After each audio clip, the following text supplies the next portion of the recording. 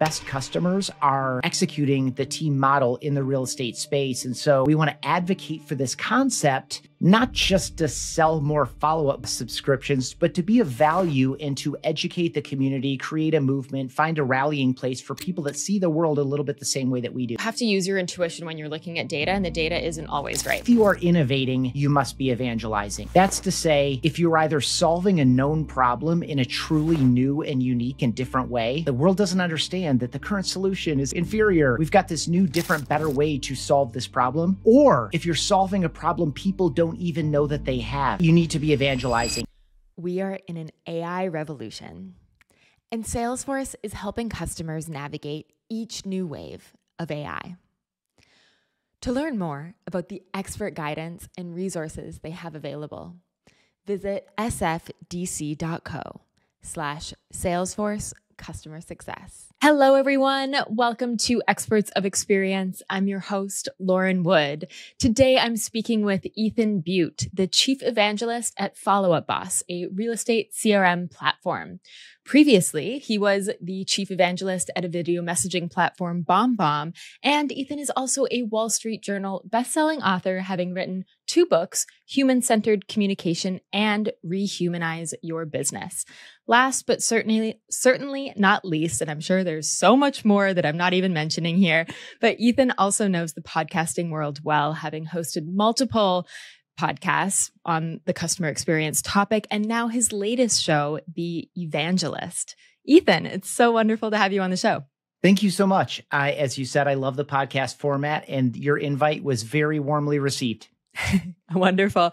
Well, let's start it off by just defining your role for everyone, because you are a chief evangelist, and I'm not sure everyone understands really what that role is all about. So please tell us. Sure. So first of all, nobody does. I'll give you a medium-sized story. I did something several years ago that I had done a handful of times at that point, which is reach out to a podcast host and invite myself to host them as a guest on their own show. And my friend Sangram Vajre, he was a co-founder and chief evangelist at a software company called Terminus at the time. And he said, that sounds super fun, because I proposed doing it around his title, chief evangelist. And he said, I'll do you one better. Find 3 more chief evangelists, and I'll run it as a 4-part series once a week for a month. So I did the series. It was awesome. I got some great people, including Guy Kawasaki, arguably the first secular evangelist. He was chief evangelist at Apple years ago. Wrote a book, his first book 30 years ago, included an entire chapter on evangelism called The Macintosh Way. And today he's the chief evangelist at Canva, which most people are familiar with. So had some really great guests in that series, wrote up a heavyweight blog post on it. It ranked very, very well for a number of years. And it just started bringing, at first, it resulted in my title change to chief evangelist. And second, it started bringing other evangelists toward me who were wondering, is anyone else doing it? Or people considering the role? What the heck is it? And so I ended up just kind of building this kind of informal community around it and decided to start interviewing them on the show. To answer the question much more concisely, in general, when you are evangelizing, I'll share 2 things here and then give it back to you, Lauren. 1, if you are innovating, you must be evangelizing. That's to say, if you're either solving a known problem in a truly new and unique and different way, right? The world doesn't understand that the current solution is inferior. We've got this new, different, better way to solve this problem. Or if you're solving a problem people don't even know that they have, you need to be evangelizing. And evangelism is about the problem, not about the product. It's about escaping the limitations of brand and brand messaging, product features, benefits, etc. It's about creating a much bigger tent, a much bigger conversation, a much bigger party. It's about creating a movement. And yes, your competitors should be part of that movement. If you are moving in approximately the same direction, and you're trying to advance this movement, you need a function that you may or may not title evangelism. Mm-hmm. And a lot of people are evangelizing whether or not they consciously know it. Mm-hmm. That's so cool. So in your role at Follow Up Boss, how does this take place? Like, what does your day-to-day look like as a chief evangelist? Yeah, thank you. So I've been with the team for about 4 months now, and my first charge was to start a new show. And essentially the concept that I'm evangelizing is that the team model in the real estate business is one that more people should be considering. It's in contrast to the traditional brokerage model. It's not new, but we identified as a team and as a company that there weren't a lot of people talking about it in a consistent manner with people who have been there, done that, who are, active and iterating. And so that's my first charge, was to develop essentially a media brand, Real Estate Team OS, develop the concept for the show, create the show, start executing it, podcast format, YouTube, social, weekly email with unique content in it. And so that's essentially what I've been up to out of the gate. But in general, some of our best customers are executing the team model in the real estate space. And so we want to advocate for this concept, not just to sell more Follow-Up Boss subscriptions, but to be of value and to educate the community, create a movement, find a rallying place for people that see the world a little bit the same way that we do. Mm-hmm. That's great. And when you say team, you mean like teams of agents, right? Correct. Yeah. Got it. Traditionally, just really quickly for folks that aren't familiar with real estate, traditionally, over the past many decades, if you were a successful real estate agent, you were wondering what was next for you and your business, you would very often become a broker owner. You would buy into a franchise model, like a Remax or a Keller Williams or something else. And you become a broker owner, but that's a completely different job. It's a completely different function. What a lot of agents have started doing over the past decade or so is, instead of becoming a broker owner, which is a challenging business for a variety of reasons, they're supporting themselves with some full-time staff directly, and they're bringing more agents alongside them and essentially building an organization inside someone else's brokerage. And of course, it's morphing. Some people are building brokerages that are completely teams, so they're called teamrages. So anyway, these are some of the things I'm exploring. It's super fun. I'm really intrigued by it. I enjoy the conversation, and it's in a way a return to where I was with BombBomb about 7 or 8 years ago, where our primary, like the first market we ever connected with and got real traction in, was the real estate community. Yeah. It's funny because I worked at Compass, the real estate tech company, for about 5 years. So I know everything you're speaking about really well. And I would get a lot of BombBomb videos from sales people. Yeah. So I get it. Good. But moving on to what you've written about, and I love the topic very much of human-centered communication. For our listeners who may be less familiar with that concept, can you kind of define human-centered communication? Yes, absolutely. It's a framework that I developed with my longtime friend and team member, Steve Passanelli. He was my CMO at BombBomb, and he is my current CMO at Follow-Up Boss. So, when you find people that you love working with and are very complimentary with, very often people move around with one another. So he took the lead, and I followed him to Follow-Up Boss. But we were looking for, you already mentioned you'd received some BombBombs, video, email, video messages in place of faceless typed out text. So the first book, Rehumanize Your Business, was the what, why, who, when, and how of video, email, and video messaging. Like, what the heck is it? Who's doing it? Why, when, etc. As the movement around video, email, and video messaging grew, and we had a lot more competitors coming into the space, some of them were very well backed with VC funding, like hundreds of millions of dollars poured into the video, email, and video messaging space.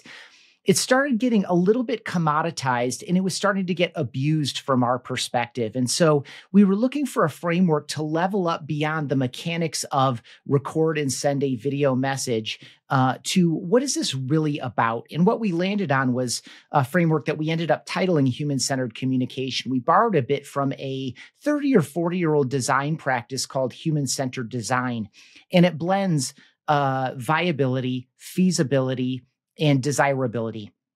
Viability is what's necessary for business success. What is our desired outcome here? It could be a revenue goal. It could be a customer count. It could be registrants for a webinar. It could be people showing up at an open house. Whatever our business goal is, needs to be balanced with feasibility. What does technology actually allow us to do?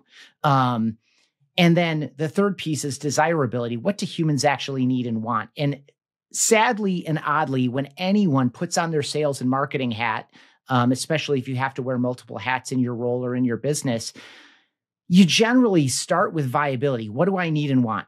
I need X amount of revenue. I need X number of closed transactions. I need X number of subscriptions. I need X number of registrants or attendees or subscribers or whatever.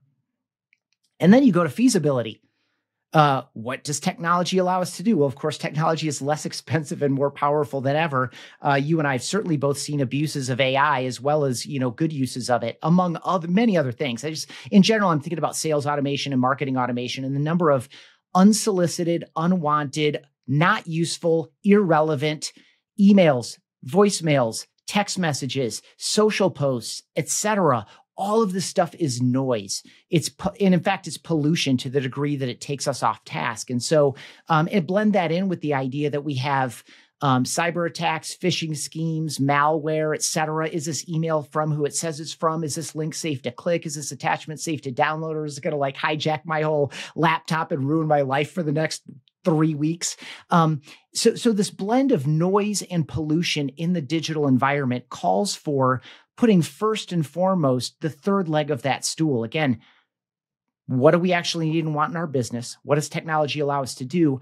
And what do humans actually need and want? So the framework is simply a means of putting other people's needs, wants, and interests on a level playing field or on equal footing with your own. And I know that sounds really, really simple, but if we think about what other people need and want from this message, from this post, in this moment, whatever, and we design with that first and foremost in balance with the two other things. This isn't pure altruism. It needs to be beneficial to you and your business. It needs to be, profitable at some way. It needs to provide a return on your investment of time, energy, resources.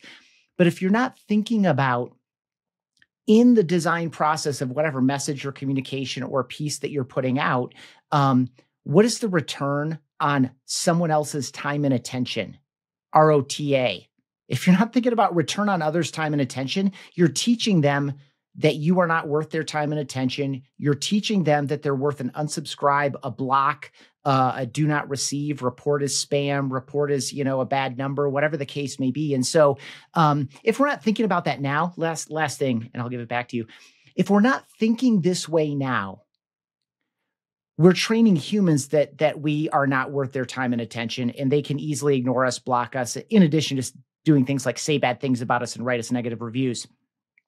More importantly, the machines that are going to be making these decisions for us going forward, right? There's going to be, and we already have it. It's when Gmail introduced filtering on your inbox, a decade ago, and there's the promotions and updates and all these other things, right? That's kind of a dumb version of what we have now and what we'll continue to have increasingly going forward. There's so much noise in the environment that we will increasingly rely on machines to make these decisions for us, to surface the most valuable things, to show us the things that we should look at, to tell us the things that we should be responding to. And if we're not teaching people who are now teaching the machines, then we're going to disappear from the people that we're trying to build our business with and for. And so anyway, I obviously care a lot about it. I interviewed 11 experts for it with Steve, and so there are a lot of perspectives in there, not just our own. Mm-hmm.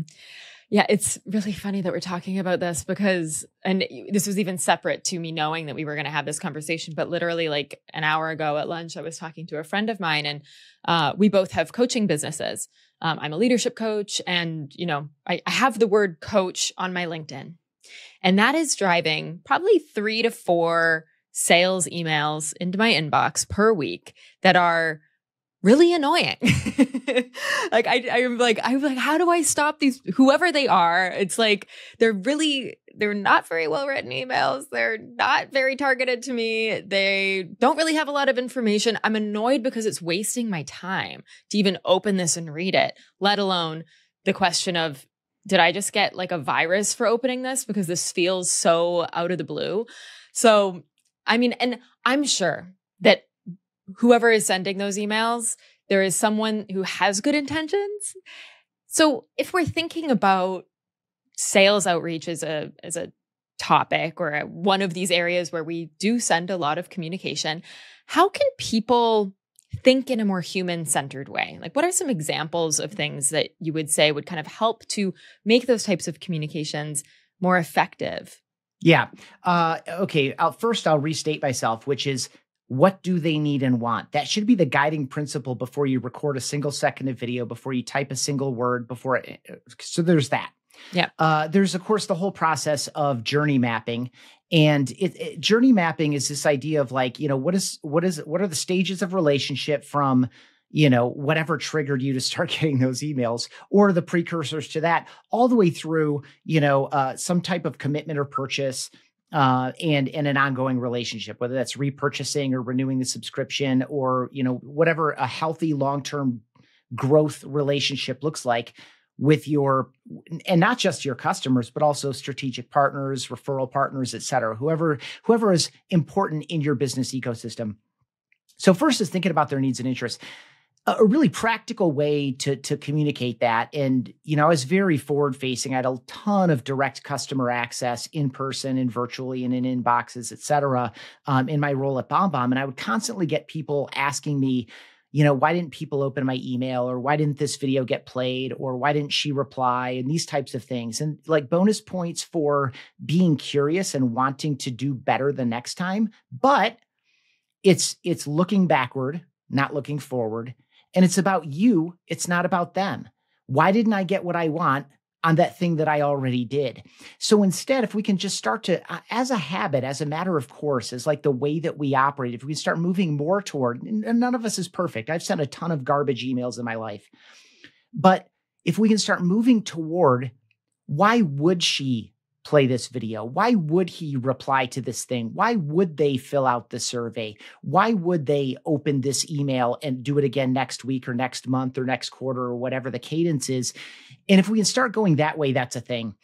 Also, we have all these tools to set up and execute and report on things that are happening digitally, whether that's auto posting to social, or whether that's auto sending a series of 6 emails first as soon as this thing happens, then another one 24 hours later, then another one 3 days after that, then another one 5 days after that, et cetera, et cetera. Like, we have all these machines to do this, and they all have reporting, but so infrequently do we do a couple of different things. One, look at the actual reporting and saying, gosh, maybe we should pull out email 3 because it's inhibiting what's happening later on, or maybe we should change this email, or maybe we should flip these 2. That's one. Like, how can we improve what we're doing based on what other human beings are telling us with their real behavior? In addition, you can layer in anecdotal feedback as well. People, if you get 3 replies that say, for the love of God, please stop. That's a very clear sentiment. It's not just like, please unsubscribe, or I clicked unsubscribe. That's another thing to look at too, by the way. The other thing is, especially if you're in a medium to large size organization, what are other people seeing, hearing, doing? Right? Like, what are our customers telling us that they really enjoyed about the pre-sale process? And how can we do more of that? What are salespeople telling us are the main concerns or objections that people are coming to the calls with? And can we maybe layer some of that into the emails, because they obviously wonder about it, and it's something that's top of mind, so they would bring it up, and it's something that we're not satisfying in whatever type of communication or process that we're creating. I'm speaking as a marketer here, but in general, when we think about marketing, sales, customer service, customer success, whatever you want to call that, account management, the marketing and sales typically pre-sale, account management, customer service, customer success, typically post-sale. These 2 sides of the customer creation and customer retention piece need to have a lot more conversation. And in that way, we're weighing more voices, we're weighing more perspectives. We're not just putting on our clever hat, or worse, lazily going into ChatGPT and saying, write me a thing that does this, that, and that, and here are 6 facts about my business, and these are the types of people I'm trying to communicate with. Like, do that, but then layer it in with, what are your analytics telling you, and what are your other team members telling you? What are real people telling you with their voice and with their behavior? Mm-hmm. As you've probably heard, many of the guests on Experts of Experience talk about using Salesforce to build great customer experiences. Are you using Salesforce? If not, take a look at the world's #1 AI CRM and how it can help you build stronger customer relationships by visiting sfdc.co/Salesforce customer success. And what are they telling you at different stages in the journey?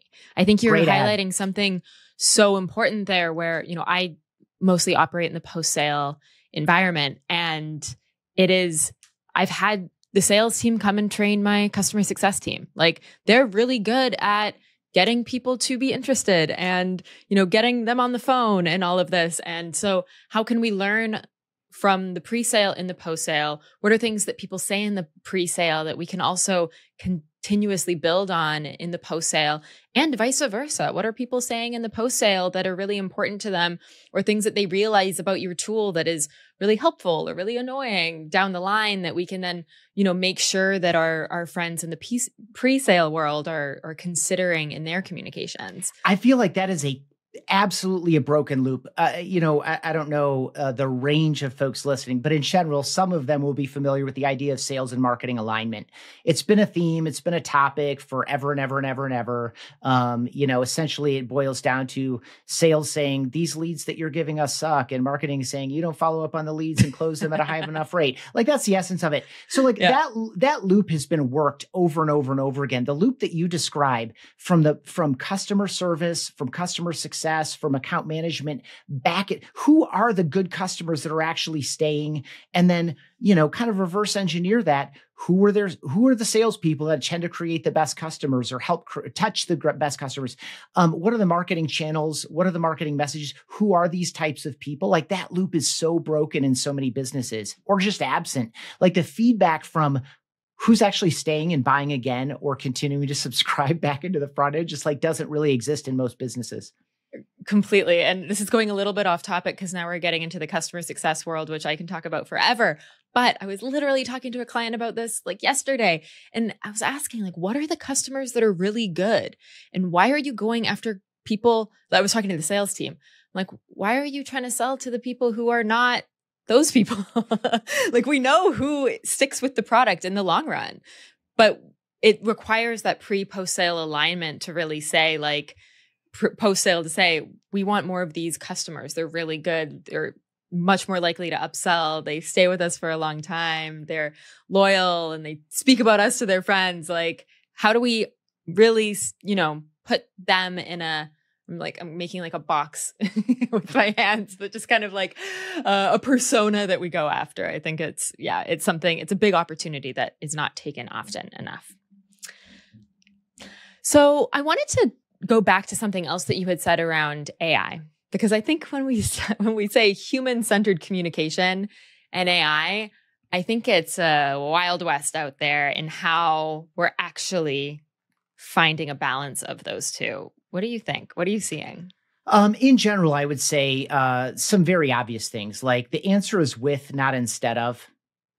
In general, it's humans with machines, not machines in place of humans. In general, the worst social posts, the worst emails, people are doing SEO oriented blog posts straight out of the box, straight out of the machine. This is not the way. It's help yourself, spur yourself, get a foundation, get an outline, and then layer in your own personality. I'm of the mind that customer experience is your only differentiator left in almost every business. There are very few industries in which there are legitimate, defendable moats around your business. Experience is the differentiator in a world of product and service parity. That's to say, you launch a new feature, you launch a new mechanism, you launch a new process. Anyone else can knock it off in a matter of quarters if you're lucky, months if you're not, weeks if you're not, days or even hours, right? Especially in software, but really in a lot of other businesses. So I'm thinking about a great customer service, customer experience guy, Shep Hyken, who told me a story about he ended up changing the place that he bought his next car after buying 5 cars from the same dealership, because this new place would go pick up his car, take it back to the shop for service, and then bring it back to his house. He didn't need to bring it in for oil changes or repairs or anything else. They would do all that for him, right? Well, anyone else could design that in a matter of weeks or days if they wanted to, right? So that's what I mean by parity. So what's different is the way that we make people feel. How do we make them feel about themselves? How do we make them feel about their problem or opportunity that brought you into a relationship, maybe a commercial relationship? How do we make them feel about each of your individual people that they communicate with? How do you make them feel about the intangible stuff, when they see your theme colors and your logo and some of these other visual identity pieces, what does that trigger for them? And they'll never be able to clearly, very infrequently can they ever explicitly and clearly communicate it to you, because it's all subconscious. And the vast majority of our mental processes are sensory and emotive. They are subconscious. That's to say we're not aware of them, but those are the thoughts and feelings that guide our conscious thoughts, that then guide our words and our behaviors. And very easily, we can all agree that what other people do and say guides your business outcomes. That's to say, the way we make people feel guides our business outcomes through the process I just laid out. So, in light of that, thinking about the various ways that we're interacting with people, it needs to feel like it has something to it that is for and about the other person. And I think if you're going to some generalized, tidy, clean, approximately competent, but very often contextually irrelevant feedback that you're getting out of something like ChatGPT, you're not going far enough. There are a number of ways to leverage it. Taking the output and publishing it, and I'm using that in a general sense, is not the way. You need to layer in some sense of who is this for? Who am I? What are we about? How do we do this, et cetera? So it's with, not instead of. The middle way is always the right way. In almost any situation, way that or that other thing that's completely opposite, neither one of them is rarely the right answer. It's almost always somewhere in the middle. And so I think that's what it is here too. So the laziest people are just straight cranking for easy, automated, fast stuff. And I can't think of many places where that's a good idea. Yep. I could not agree more. I mean, we are still in early stages of AI, and perhaps there will be AI that is able to think about those things that you just mentioned. You know, how is this actually benefiting the person we're speaking to? What are their needs? Like, how do we relate to their experience? But it's definitely not there yet. And you can feel it, you know, even in written communication, you can feel if this isn't really adding up. You know, it doesn't have that humanness to it. Yeah. Or it's not for me in this moment. Like even that, right? Like, I mean, you just think about in almost every business, data is still a challenge. Are we getting the right stuff? Is it going into the right place? Can we access it? But most importantly, is it even hygienic? Like, can we trust this data, right? Like, these are all problems that we're all struggling with almost all the time, unless you're in a very, very sophisticated or clever or amazing or lucky business. Most people are struggling with the quality and accessibility of their data. And so this idea of making something for the right person in the right moment remains a holy grail. And even if you have like very specifically trained AI, it's being trained on incomplete things. By the way, I just saw a piece last night about, and this isn't new either, but for example, the inherent racism in a lot of data sets and the way that the decisions are coming out of these machines. But like, if you don't have this handle on, if you're not working with, and I mean truly with, and frankly, prompting is an art, you can get a lot closer to a highly relevant message. The more information, the more you kind of like coax and give and take and manipulate and work it. That's what I mean by with. But the more you rely on it quickly and easily, and I would say the same thing about a spreadsheet, right? It's a completely different thing to build a spreadsheet and to work it, like to get your hands dirty in it. It's metaphoric. You can't actually get your hands dirty in it. But like versus seeing a summary overview report, having someone send it to you, you spend 30 seconds looking at it. Where do you have the greater amount of understanding that can be turned into real tangible value for yourself or other people? It's in the deal where you get your hands dirty and you work it and you understand it and you manipulate it. And then when we start seeing other people's reports, you have this intuitive sense that like, that's not quite right. I don't try, like, tell me more about that. Where did that come from? Tell me more about that. What's the underlying assumption, et cetera, et cetera. Like, so it both and again, I guess is where I'll end that. For sure. I do. There is, you know, when it comes to AI, you're mentioning something that I'm really excited about, which is helping us to see where people are at and being able to pick up on, oh, they were, you know, doing this thing on our website, or they mentioned this person to their salesperson. And now we can actually glue that data together to understand what experience they're probably having. But I fully agree. We need to be using our intuition and gut checking. Like, does this feel right? Because it is still technology. There are still mistakes, and we are still humans, and we need to still acknowledge that. So yeah, I'm curious, kind of going back to the topic of evangelism and how that connects to human-centric communication. Like what role would you say that plays? I mean, that is you in a nutshell. Yeah, I love this question and the way that you put that together. It's so what we've been talking about a bit, and especially in terms of sales and marketing, is inbound and outbound, right? Outbound is exhausted in a lot of different ways. There's still people that are finding some success with it and are doing it in a way that's respectful of other people and they're generating good response. But in general, let's just say, outbound phone calls and text messages and emails, it's pretty tired, right? The sales and marketing playbook is pretty tired right now. And then so the other side of that is inbound, which HubSpot pioneered, 15 or so years ago, and is still useful in a lot of different ways, but a lot of the traditional stuff is broken as well. And by that, I mean, I'm not going to fill that form out because A, you should probably ungate it, because B, I don't want to give you 5 pieces of my information in exchange for this download or whatever I'm getting access to, because C, I already know that 3/4 of the ones that I do this for suck, right? Like, and everybody knows this stuff now. So we know the games of outbound and inbound, so they're not producing the same return. And the logical outcome is not more, right? So this idea of like, oh, it takes 7 touches. Now it takes 17 touches. And next year it's going to take 28 touches. I mean, the logical conclusion is like 1,500 touches from your bot to my bot. And maybe my bot will surface it to me. Like, it just doesn't make any sense. And so some of the language that I really like right now is nearbound. This idea of not constructing all your stuff and your strategy and your messaging and your packaging and your pricing and all this and going to market, right? We hear go to market. It's the idea of nearbound is living in market. Go out in the market, be with the market, know how the market talks, be one of the community members, be one of the movement leaders, be one of the movement participants in someone else's movement, live in market. And so, typically this concept of nearbound is adjacent to like partnerships, like growing your business through partnerships with other companies who have similar values and similar customers and complementary features, benefits, et cetera. Like your products work well together, your service works with their product, these types of things.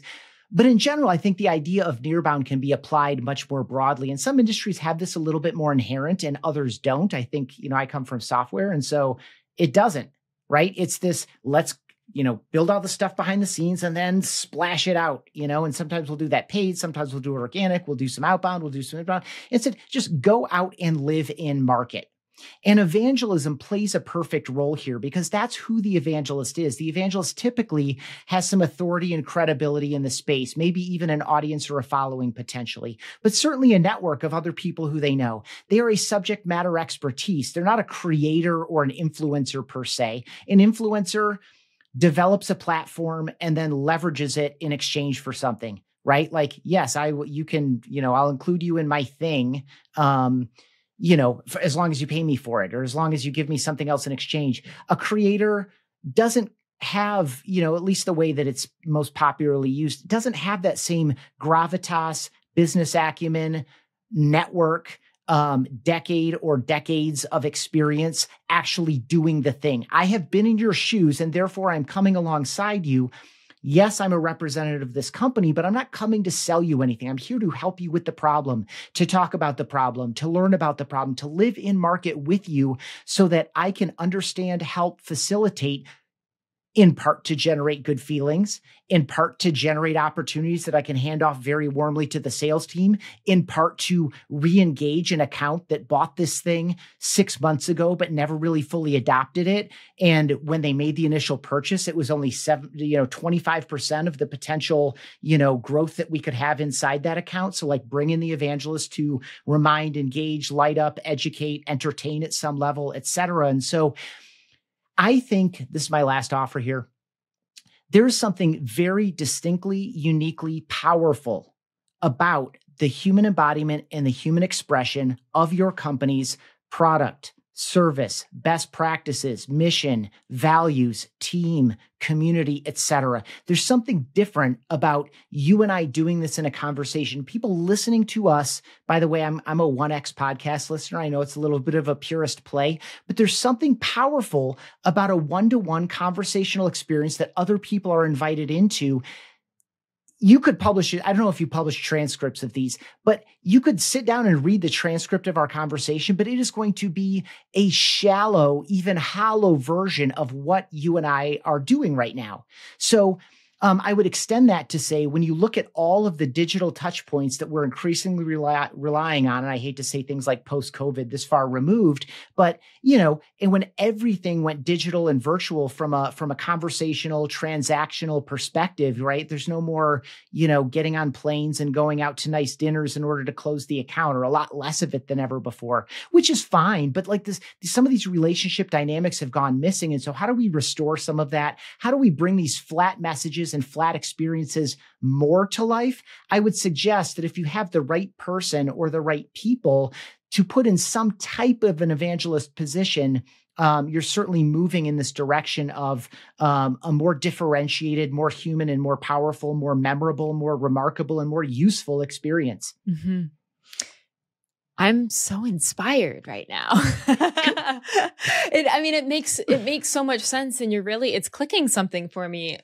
I mean, I've worked with chief evangelists before. I understand what it is, but when we talk about, that human-centered communication and how like that is really important to actually connect with your customer. And then you have someone who is like the living kind of version of the company who's actually going out there and speaking to people about use cases and who they are in terms of your customer, like actually getting to know them and being able to just like interact is really great. And more companies should do this. Why doesn't every company have a chief evangelist? First of all, that's what we're exploring on Chief Evangelist. Anyone can check it out at chiefevangelist.com or on YouTube at Chief Evangelist and in your podcast player. The role takes on a lot of different shapes. Almost every role is bespoke. Yeah. I would say the single biggest challenge is that the ROI is not clear. The closest anyone can come is evidence that this is financially a good investment, but you'll never get proof. I had the chief analytics evangelist from Google on, former chief analytics evangelist, and he was very, very forthcoming and generous and fair in his discussion of why he and several of his team members are no longer there. And it falls into this category of, we produced a lot of evidence, but we didn't produce any proof. And at the end of the day, and what I would extend there is, if the chief analytics evangelist at Google with a team of other Google evangelists, this guy's written multiple books on marketing analytics. He has taught at Northwestern, University of Chicago. He's currently at Notre Dame's business school, like teaching marketing analytics. Like if teams of people that well versed in the expertise and in the subject can't produce proof, I don't think anyone can. And I think a lot of people hang up on that. That said, I'm also hearing from people who are in companies inside a VC portfolio, generally some of the most aggressive of all, saying, we know what the next growth lever is for the next 24 to 48 months. It's this evangelist thing. Take a look around and see if you know anyone that might fit the bill. And so I'm hearing from all kinds of different people, but this ROI piece and the idea that it's an intangible benefit, some people are like dropping down things in Salesforce saying, evangelist influenced. Like, I influenced $4.8 million in revenue, but it's like, okay, kinda, like just because you touched it doesn't it's just hard. It's really difficult. And I think the people who are successful with it have leadership and executives that trust that this is valuable and know the power of relationship and are willing to do things that they know intuitively are right, even if they can't prove it. And they're willing to defend it against a board of directors if necessary. Yep, for sure. I mean, this is the problem that we have in the realm of customer experience and creating great experiences for our customers, because we can't measure the size of someone's smile or, how happy we made someone feel or angry we made someone feel. Of course, we have, customer satisfaction scores and net promoter scores and all these things. But at the end of the day, like you were speaking about earlier, the importance of that human emotion and how that's really what drives someone's opinion of a company. It actually is not something that we can track. So, and I think we get too obsessed with data sometimes. That like if the data isn't saying it, then we shouldn't do it. If we can't see the direct ROI, then, how can we justify the expense? But humans are not machines. Yeah.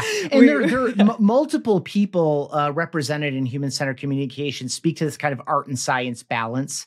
And I think, when we look at the science side of it, it goes back to Henry Ford's assembly line, which was, Taylorism, Frederick Taylor, like scientific management. Like as we started to get a handle on the fact that there are metrics that we can generate on the things that we're doing, like we became so fascinated with it. And some people still respect the balance of art and science, and other people are beholden to the siren song of, look, I can see this. Like, well, no, you can see a representation of it. It happens to be in something relatively tangible that feels super like solid, like a number, but the number might not even be right in so many cases for, again, data hygiene being the primary issue.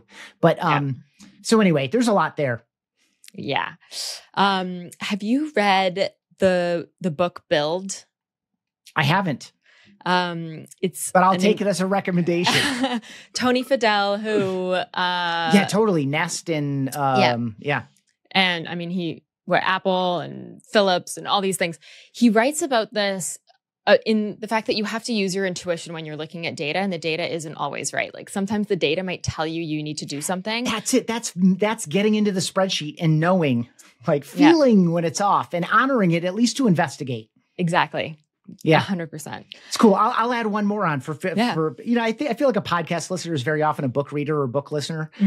So I'll just layer one on. Tony Fadell first came onto my radar when I was reading Rich Karlgaard, who's with Forbes for a number of years. I think he was the executive editor or something. He wrote a book called The Soft Edge, and it was essentially about this. What we're using the language of art and science around, but it was like there's the hard edge of business, which is what gets the most respect and study and all of this because it feels the most concrete, and then there's the soft edge, which is, design and feel and these types of things. And so Tony Fadell is featured in there, I believe, for his design kind of prowess and intuition. I mean, he made the iPhone, so we should trust him. Yeah. So I'd love to start closing us out. Yeah, please. Not because you want it to be over, right? No, I'm kidding. No, this is super fun. I'm kidding. I'd love to know about a recent experience you've had with a brand that left you really impressed. Gosh, this is kind of a lazy one. But like Amazon just consistently delivers. You can't really trust the ratings that much anymore because those are all gamified. You can't always trust like the discounting because what looks like a discount today is actually the price that it was 3 days ago. But in terms of constantly adding little things, like the idea of like, rounding them all up and getting them on, and now this isn't like fresh or brand new, but I just upgraded a number of aspects of my office because as I left BombBomb to join Follow Up Boss, I went from being in office to being at home. So, there's a lot of little stuff, like, and you're constantly kind of fixing the thing up, even, months into the journey. And so they've been on my doorstep quite a bit, but like little things like, hey, round all these up and send them on a Thursday instead of getting them throughout the week. Or even better yet, we'll bring it whenever the heck we want or whenever the heck we can, and we'll give you like a digital credit for it. This idea that if you don't like it, here are like 6 retailers that you can go take this thing to, et cetera. Like just consistently good. In general, like not mind blowing, but the scale that they do it at, the speed, the increasing speed. It's like, and so I guess what I want to highlight here is just the constant iteration and the constant improvement. And while also acknowledging some of the fundamental flaws. Totally. Like the reviews, kind of. I mean, I guess I can trust 5,000 people, but I know that a number of them were like, incentivized, that kind of a thing. So they're not perfect. They have a number of problems like every other company, but I'm consistently impressed. I guess I'll go one more. As we're recording this in late 2023, I'm thinking back to a road trip that my wife and I took to see family and friends around Thanksgiving. And so we were in a variety of Starbucks because we're early people. So we're in a variety, whatever Starbucks in that town was open at 5 or 5:30 in the morning, we were at. And the cheery people in a nice neighborhood in Kansas City, the Country Club Plaza type area, I think is what it's called. With just the warmest, friendliest people. It was like the middle of the day to them, even though we're like just getting up and getting ready to haul for like 8 more hours east from Colorado. And so anyway, like, and that is just, it's the people. I mean, the reason you go is that you know exactly what your order is. It's going to be very, very consistent in price and quality. But the people make the difference. And so my wife and I ended up having this ongoing conversation because we were probably at 4 or 5 Starbucks over the course of this period. Which ones stood out and which ones didn't. And it was 100% about the people and the way that they managed you. Like, hey, I know you've been standing there for a minute, but you're next up. Like I got your, oat milk lattes coming up or whatever. So like just even these types of things. So anyway, yeah. Those are a couple that come to mind. And they're not like cool brands. I don't have like an amazing out-of-pocket story there, but it's real. But you just mentioned 2 brands that have completely changed the way that we live, like broad strokes, right? Like Amazon, the way that we shop has fundamentally changed because of Amazon. Starbucks, coffee wasn't really a thing until, the way that we drink coffee now is different because of what Starbucks did and made available to us. And there's something to be said about the size of those businesses. And I think so much of it has to do with the customer experience. Like they really focused on it. And absolutely. Look at where they are now. And I'm sure there were things that they were like, we need to invest in this, even if we can't see the ROI. Like, delivering the same day, I'm still paying the same amount for that, but I'm definitely buying more. So I'm sure that Amazon has some way of tracking that, but no, they're both great brands. Good. Last question for you. What is one piece of advice that you think every customer experience leader should hear? Gosh, I feel like it's on all these themes that we've been in. It's not going to be super concise, but it's this idea that like the people are the difference. And of course, it's the people who are customer facing. I mean, that is a big deal. But then there are also the people behind it. And I guess I would also say something that should be a truism for folks that listen to a show like this, which is that the customer experience and the employee experience are 2 sides of the exact same coin, and that the customer experience is the outflow or the overpouring or the outward expression, or better yet, the peek behind the curtain of what the employee experience is really like. It's easy to put a smile on when you're miserable a couple of times, but it's impossible to do it all day in, day out, week in, week out. If people feel valued, appreciated, challenged, engaged, all the better. And so, I guess that keep the employee in mind. It is one of the things that I talk about, teach about, coach about, because it's so important. I've built and led multiple customer facing teams. And if they don't feel engaged and supported and that they have a home, with their team, it shows with the customer. It's so connected. So thanks for bringing that one up. Good. Thank you so much, Ethan. This has been such a great conversation talking about evangelism and human-centered communication, AI, and everything in between. I've really enjoyed it. For those of you listening, if you enjoyed this conversation, please subscribe and you'll get more of this very soon. So thank you so much, Ethan. Thank you. I loved it. Salesforce Customer 360 is the world's #1 AI CRM, helping companies build stronger customer relationships, drive faster time to value, and innovate with every technology wave. Learn more about their expert resources and support at sfdc.co/Salesforce Customer Success.